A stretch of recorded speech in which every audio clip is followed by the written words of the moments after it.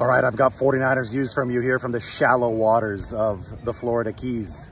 The 49ers have re-signed their right tackle, Colton McKivitz. This is a one-year extension. Remember, he had already been under contract for this upcoming 2024 season. So 1 year, $7 million total for the 2025 season. McKivitz is now under contract for the next 2 years with the 49ers. His agency reported this on Twitter.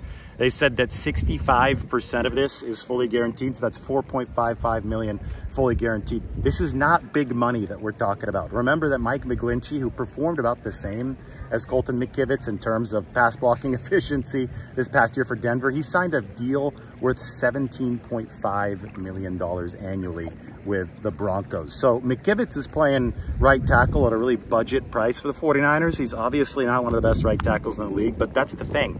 This does not limit the 49ers' option power. This does not preclude them from going out and drafting a tackle.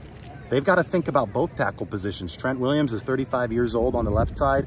Colton McKivitz, obviously somebody they can upgrade on the right side. So they've got to think about adding talent, adding high upside talent to the draft. And I'll tell you what, re-signing a bargain bin right tackle for $4.55 million guaranteed for that 2025 season, that does not prevent them from doing that. In fact, the 49ers should be doing both things. The 49ers should be out there trying to retain veteran talent at a bargain rate. And again, this is a bargain rate for Colton McKivitz, and they should be thinking about stocking up on the draft.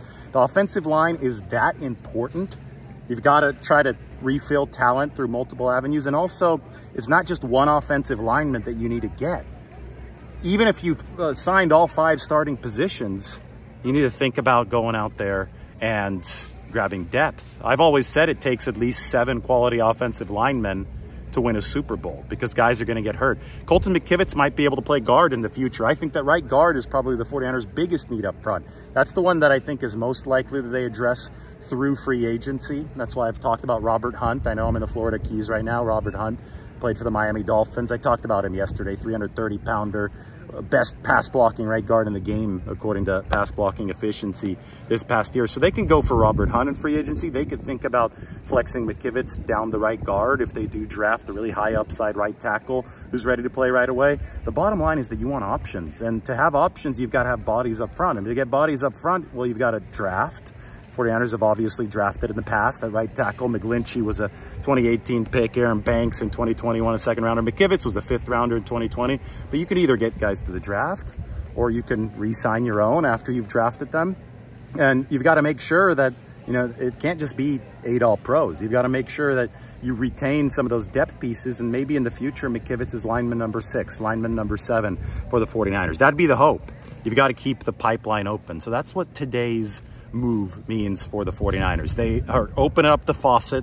They're pouring in resources into that offensive line. This is not a big purchase at all. So they still maintain their ability and their flexibility to make other big purchases. This should not be viewed in the vacuum of just one signing. This is something that the 49ers are trying to do to stay financially sustainable for several years down the road. McKivitz under contract for 2 more seasons.